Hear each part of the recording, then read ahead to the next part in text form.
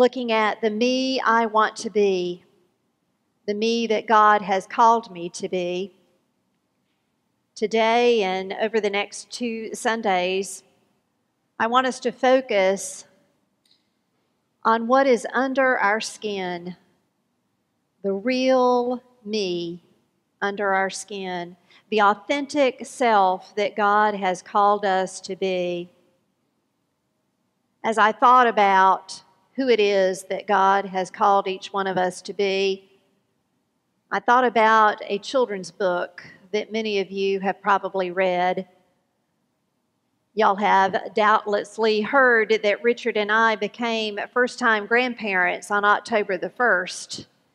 And as we look at little Joe and hold him and think about the life that is ahead of him, it causes me to reflect on the type of person that he will grow up to be and the influences around him in his life and what kind of influence I will be as a grandmother in his life. I was looking through some of the old books that I used to read to our daughter Michelle and that I read as a child. And one of those books that caught my eye is a book that was written by Marjorie Williams back in 1922, entitled The Velveteen Rabbit. Doubtless many of you have read that book. It's a children's book that in many ways is similar to the popular movies that some of the rest of you may be more familiar with, called A Toy Story. But The Velveteen Rabbit, even though it's a children's story, it has a very deep meaning for those of us who are adults.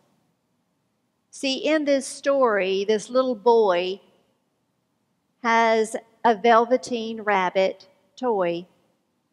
Amongst all the other toys in his playroom, he loves this velveteen rabbit. And in the course of loving that rabbit, because the rabbit is so loved by its owner, the rabbit becomes real. And over the course of time, the rabbit develops a self-consciousness about being in the world. Now, of course, the word real in the story is with a capital R, indicating to those of us who are adults that this is a metaphor for what it means for us to be our authentic self in the world, to be true to the people that God wants us to be and created us to be. Well, at one point in the story, the Velveteen Rabbit has a conversation with the old skin horse. Now, the skin horse is another toy, a toy that has lived the longest in this little boy's playroom. The skin horse has outlived all of the mechanical and shiny toys that have come and gone in the playroom. The skin horse itself has been well loved by this little boy and other children who have lived in that household. Loved so much that its brown fur has disappeared and there are bald patches on the horse. Bald patches so that you can see the seams where the horse has been sewn together. And the hair in the horse's tail is very thin. Much of the hair has fallen out and has been used to string beads for little girls who have lived in that playroom. But the skin horse has the gift of wisdom, having lived all this time in that playroom. And so one day the Velveteen Rabbit asked the skin horse this question. The Velveteen Rabbit asked, "Do you become real all at once or bit by bit?" And the skin horse replies, "It doesn't happen all at once. You become. It takes a long time.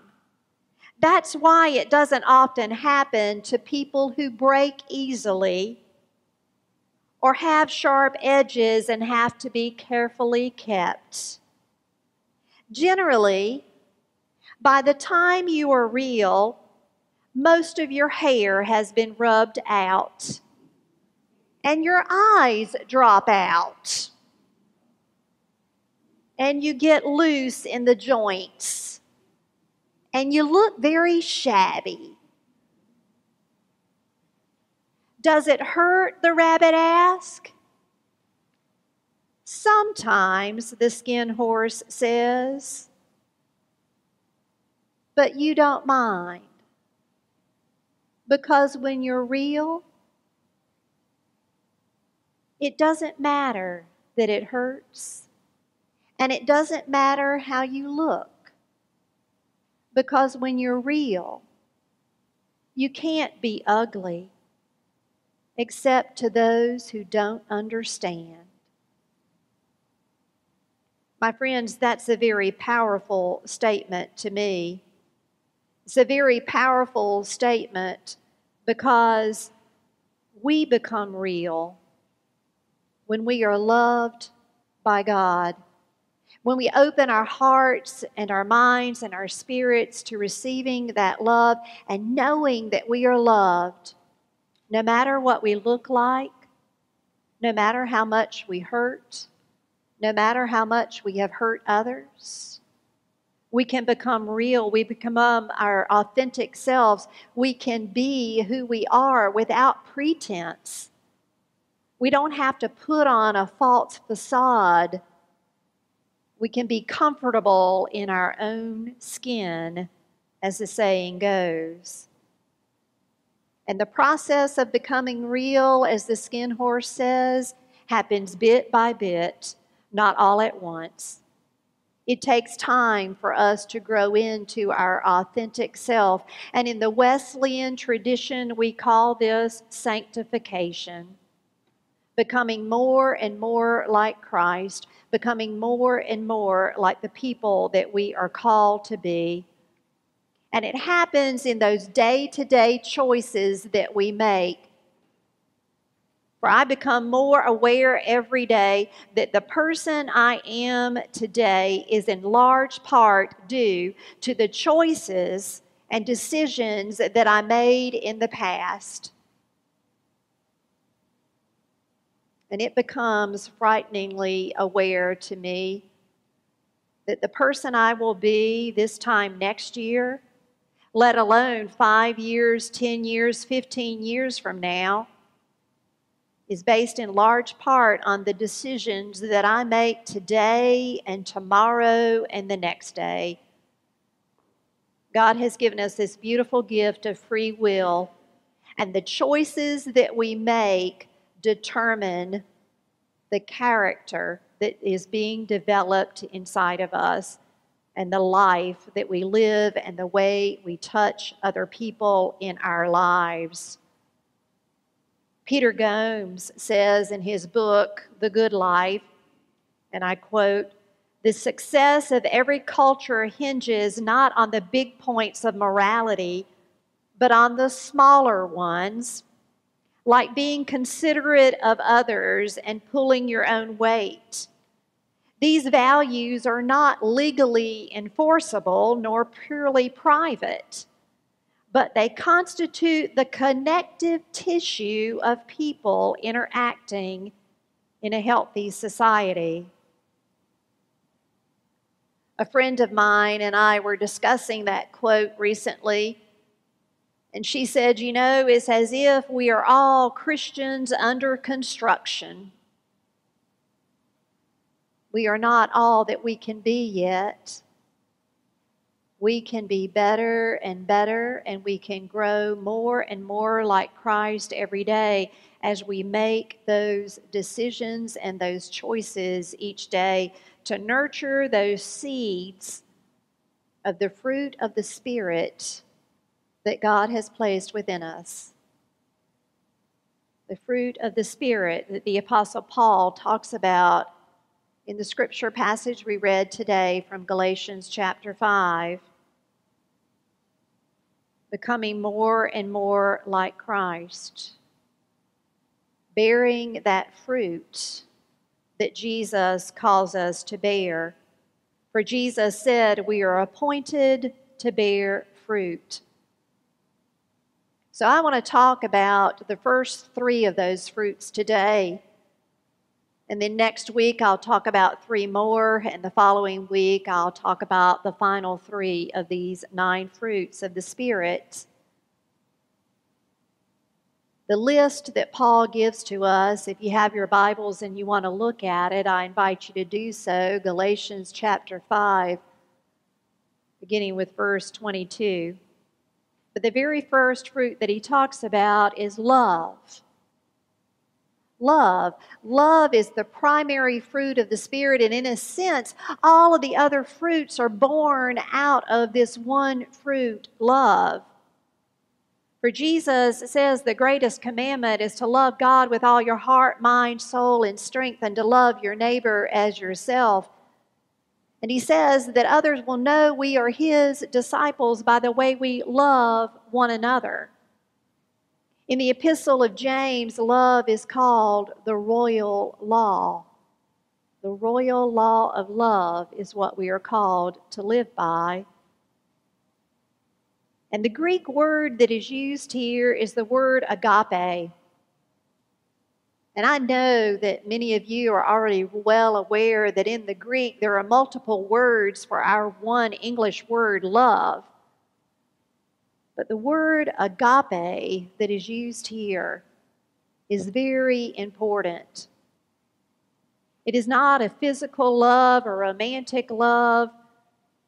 It is not even really a feeling as much as it is an action, a decision to do the loving thing, whether we feel like it or not. A decision to do the loving thing to others, whether they deserve it or not. A decision to take actions of love, whether people return that love to us or not. It's a determination to be more like Christ, to display love to the world.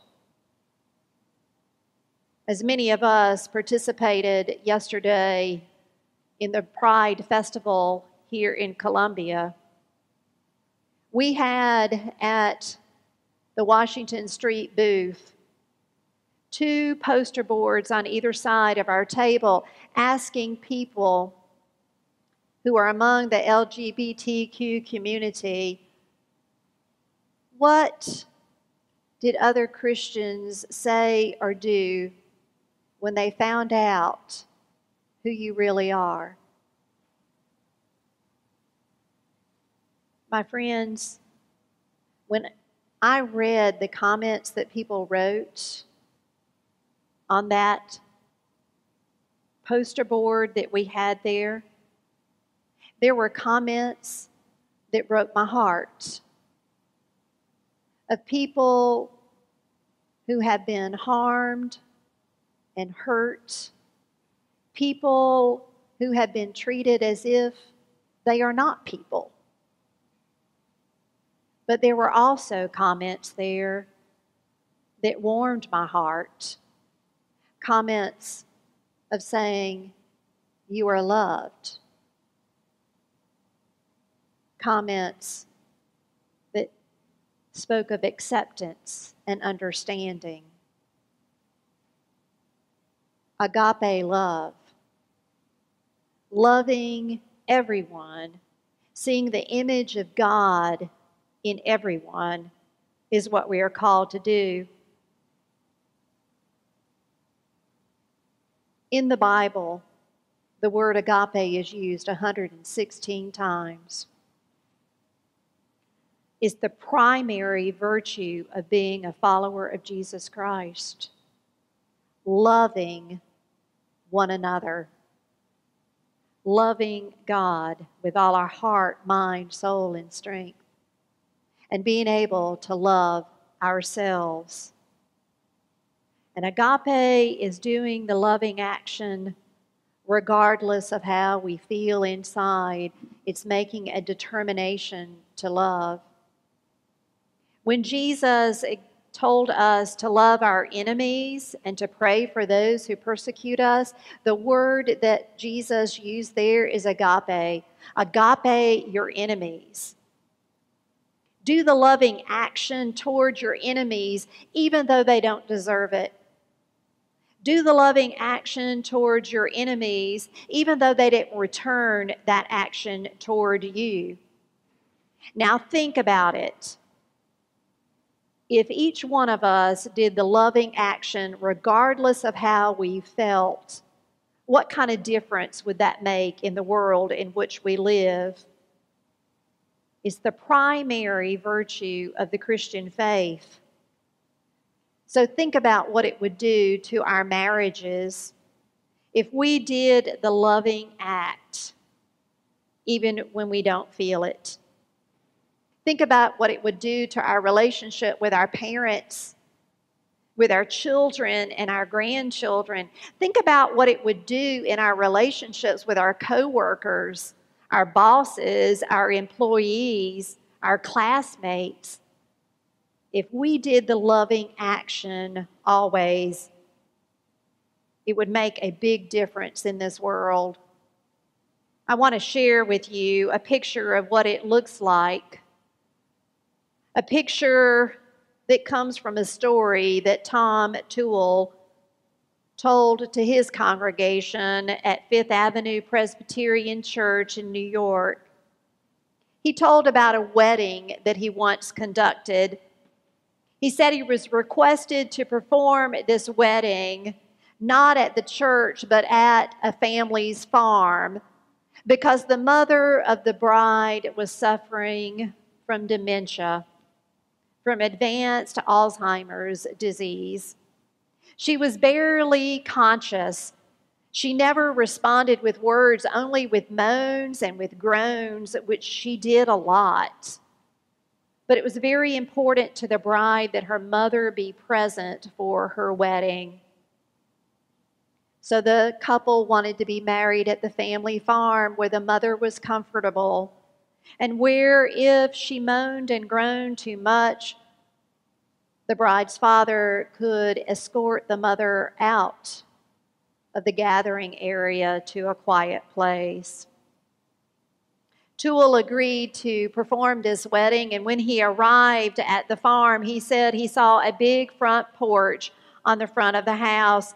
The house was beautifully decorated, and there were ornate white rocking chairs all across the front porch. And the members of the bridal party were seated there in those rocking chairs. They were graduates of prestigious universities like Harvard and Stanford, Duke, and Dartmouth. And as they sat there in those rocking chairs, he imagined that they all had degrees like MBAs and law degrees. They looked bright, they looked beautiful, they were young. And he said this interesting comment. He said, they had the misfortune of knowing that they were bright and young. Yeah. When Toole checked on the bride, just 30 minutes before the ceremony was to begin, she asked, "Is it okay if my father takes my mother in early and places her in the front row? And I promise if Mama ends up making too many noises to disrupt the service, Dad will just gently escort her out." Toole said, "Well, of course, that'll be fine." Well, the hour arrived for the wedding to begin, and the father literally had to carry his wife in like you carry a small child. He walked her down the aisle up to the front pew, and he sat down in the pew and he held her like you would hold a child. The wedding party came in, and they came in with all the confidence of young, educated, well-positioned persons.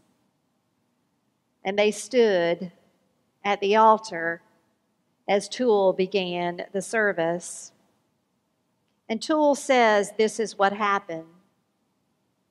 He said he spoke those words that we have all heard at weddings.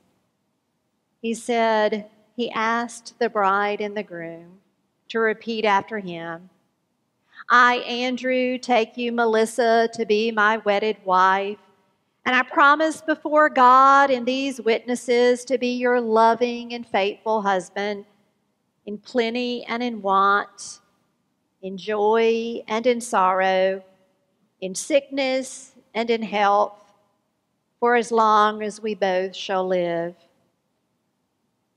And that's when it happened, Toole said. God's Spirit penetrated those groomsmen as they heard those words. They heard those words for the first time in all their fullness, and you could see it just wash over their faces as they understood the impact of those familiar words. They realized in that moment that as assured as they were in being bright and beautiful people with a future before them, that no matter how much money or power or prestige they realized in their lives, their life would never be fully complete without this gift of love. And they realized that despite power and money and prestige, that none of us are guaranteed a beautiful and bright future, that things go wrong in this world, things happen. You see, 35 years earlier, the father of the bride and his wife, the wife that was now cradled in his arms and could only moan and groan, had said those same vows to one another. And everyone in the wedding party understood that.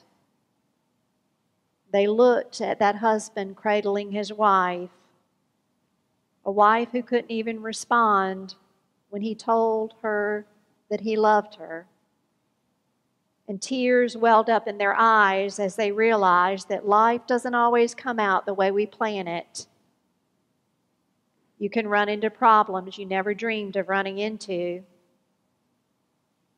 That husband, in the eyes of all the people gathered there that day, had earned a PhD in loving. Knowing what it means to choose to love, he cared for his wife, even when she couldn't respond. Now, it's easy in some senses for us to love people that we have chosen to be close to in life. But we are called to love even the stranger. We are called to love those who we might consider enemies in this world.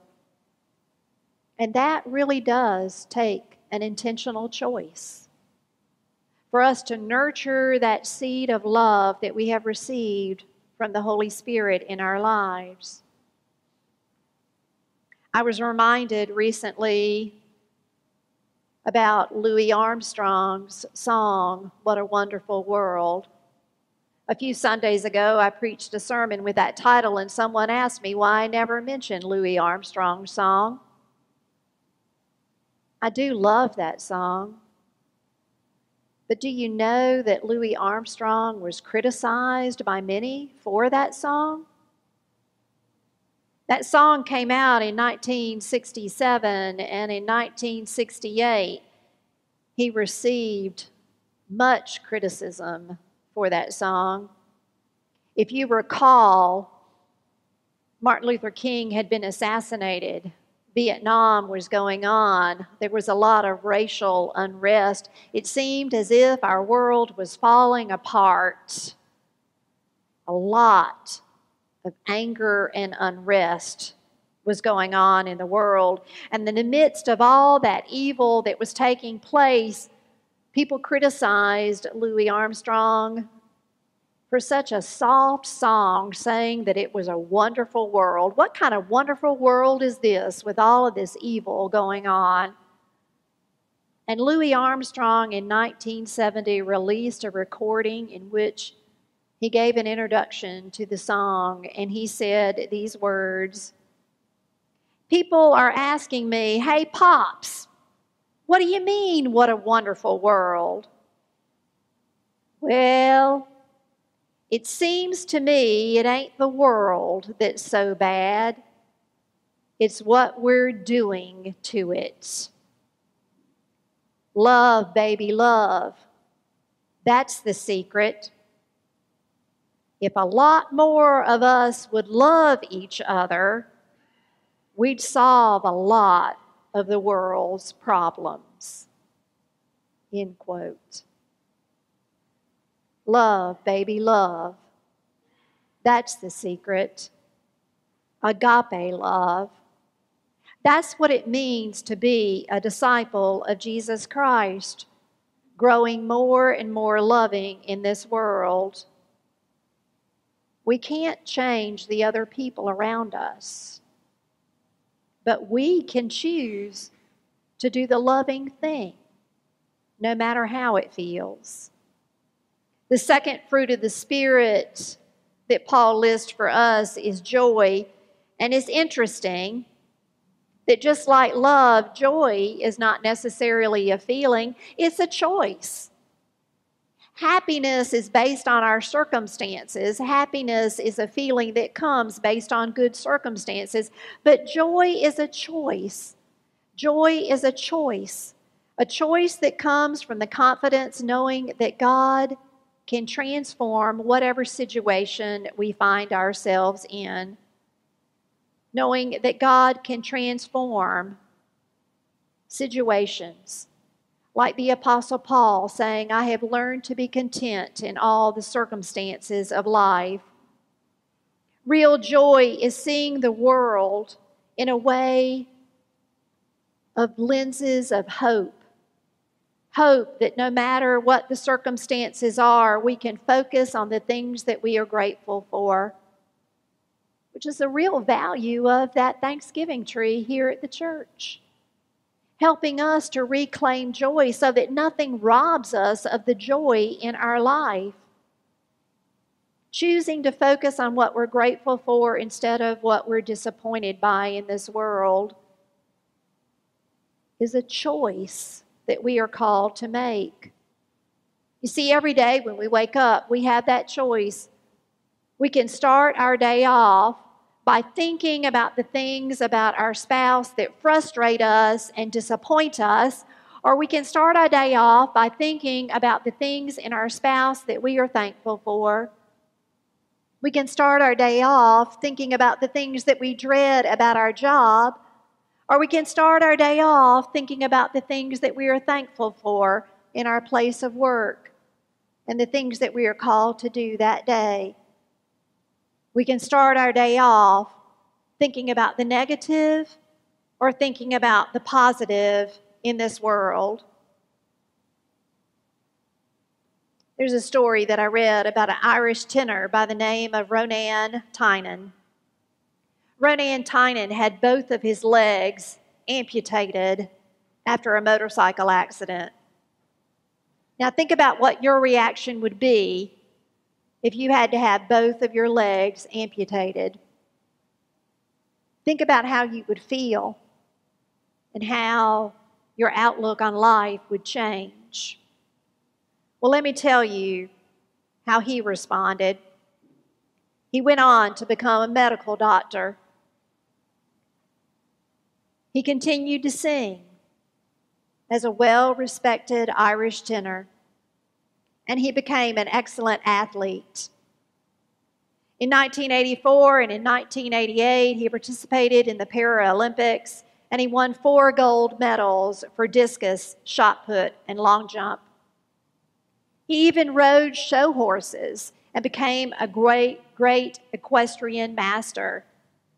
He had to have a special set of artificial legs made that were long enough so that he could ride the horses. And a reporter once asked Tynan, "How tall are you really?" Now think about that for a minute. He's had both legs amputated. How tall are you really? And I love his response. Tynan replied, "I'm adjustable."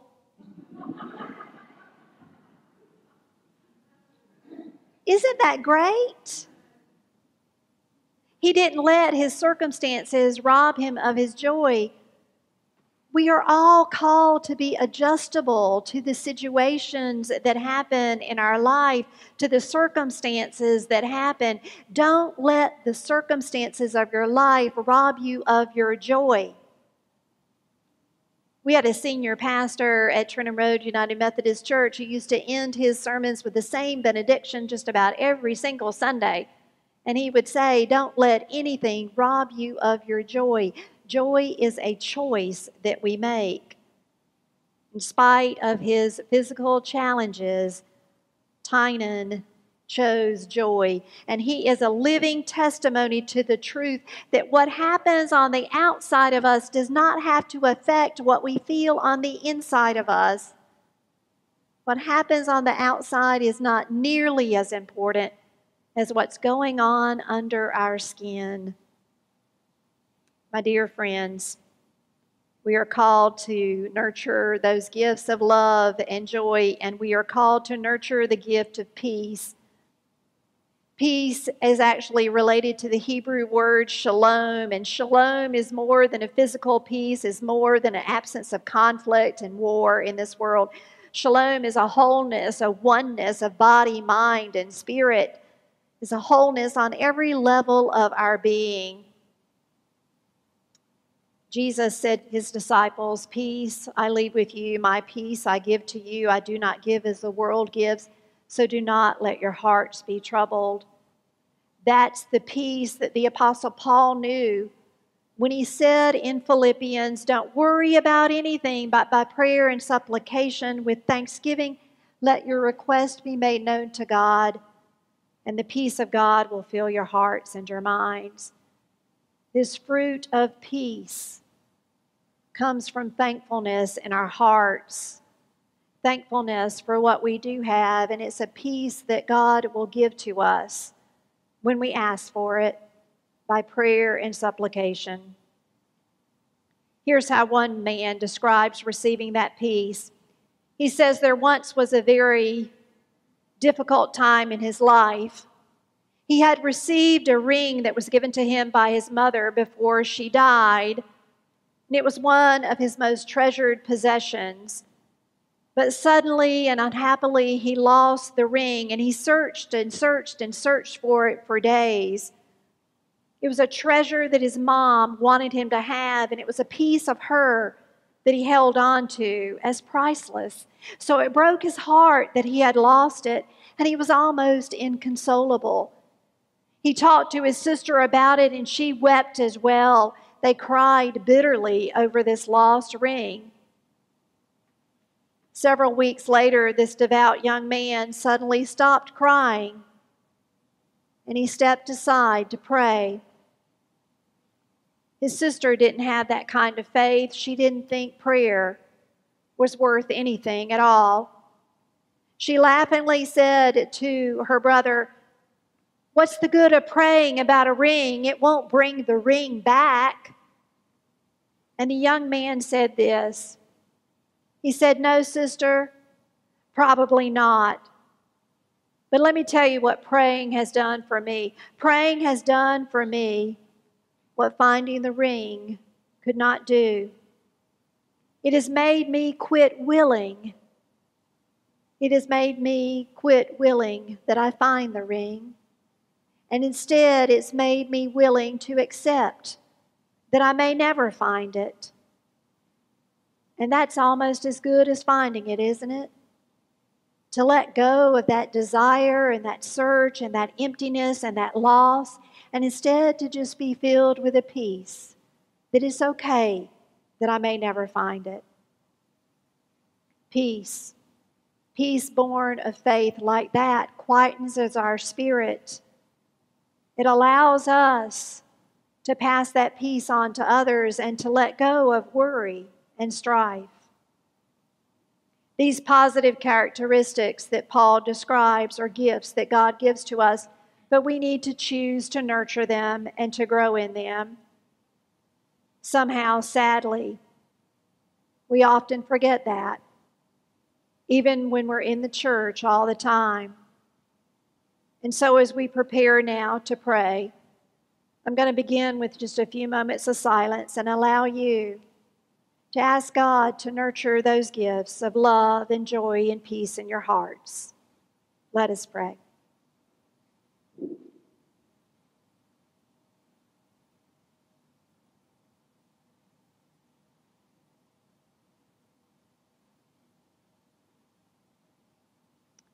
Gracious and loving God, send your Spirit into our hearts that we might be open to growing more and more into the likeness of Jesus Christ, our Savior. Help us to choose love, to choose joy, and to receive peace. For it is in Jesus' holy name that we offer this prayer, even as we pray the prayer that his Son taught us to pray. Our Father, who art in heaven, hallowed be thy name. Thy kingdom come, thy will be done, on earth as it is in heaven. Give us this day our daily bread, and forgive us our trespasses, as we forgive those who trespass against us. And lead us not into temptation, but deliver us from evil. For thine is the kingdom, and the power, and the glory forever. Amen.